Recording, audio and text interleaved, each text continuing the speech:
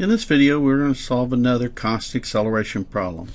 This thing says a plane takes 600 meters to uniformly accelerate from rest.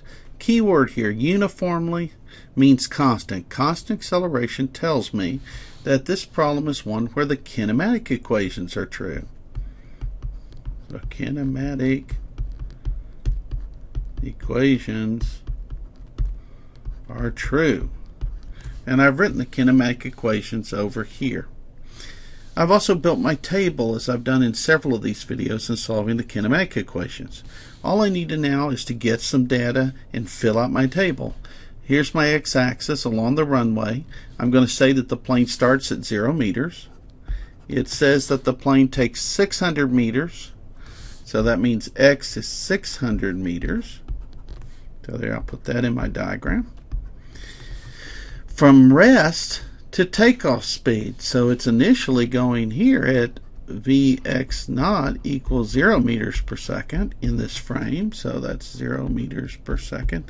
And this is whatever the takeoff speed is, which I don't know. Also, I don't know the acceleration in the problem. It just says it accelerates. It says it traverses this 600 meters in 12 seconds. So time is 12 seconds. So I filled out my table. I have two unknowns. Again, I have three equations, so it's overspecified. So there's more than one way to do the problem. Now, I'm going to go ahead, as usual, to simplify things down a little bit. This was 0, so that's going to go away. This is going to go away because that was 0. This is 0, makes life simpler. This is 0. And this x here is 0. And again, if you can't see the equations, if you're not good, then rewrite them so that you can concentrate on the equation. This one says that the distance x, it has the time. What are they asking me to solve? The first thing is just to solve for acceleration. Okay, I need to find equations with a. Well, all three equations have a in it.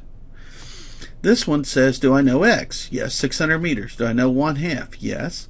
Do I know ax? No, that's what I'm looking for. Do I know time? Yes. Only one unknown, right here. So this equation will solve the problem. So for a, I'm looking for ax, and I see that this equation right here can be rewritten, so I'm going to do that. Ax is equal to 2 times the distance over the time squared.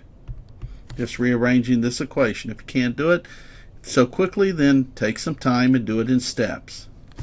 I have 600 meters over 12 seconds, and I'm going to square that. Now, 12 squared is 144. That's almost 150. 4 times 150 is 600. So when I divide this by 144, I'm going to get something. I'm going to get something that's a little bigger than 4. Times 2 is something a little bigger than 8. So I should get something that's about 8. I punched the calculator, and I come up with 8.33 meters per second squared.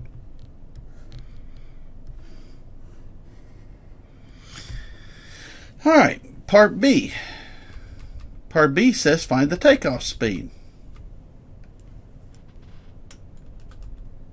So part B, I'll change my pen here. So for part B, I'm looking for Vx. And because it says speed, an absolute value of Vx, but Vx is going to be positive because I'm moving in the positive x direction. So there's no need to even put an absolute value on it. I need an equation that has Vx. Well, this one doesn't. These two do. Now, since I now know Ax, and in fact I could go up there and write that in here if I wanted.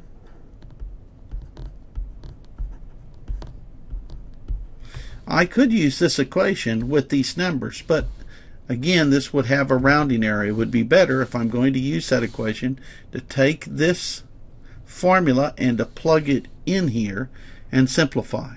Okay, which by the way will get you basically the same thing as if you choose to do this equation.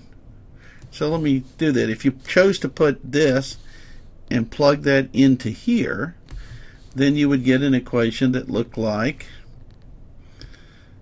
Vx is equal to 2x over t squared times t, and we kill one of those, and we get 2 times the distance over the time. Perfectly good way. The other way to do it is to take this equation, Vx squared, and to plug in Ax into there and work the equation that way. But I'm happy with this. The point is, as long as you don't do anything mathematically incorrect and you follow good logical procedure, you get full credit. So let's put that. Vx is equal to 2 times 600 meters over 12 seconds. 2 times 6 is 12. So this is just 100 meters per second. This shouldn't be too surprising. Because it's a straight line on a velocity time graph, this final time is twice what the average time and the average velocity is. And the average velocity is distance over time, which was 600 meters over 12 seconds. So we should have known that from the way averages work. Notice that there's no rounding in this. Unlike if I'd have tried to put the 8.33 and put it in and punched a calculator, and you would get error in rounding. Okay? So again, try to use the formulas, stay away from the numbers until the very end. This completes this particular problem.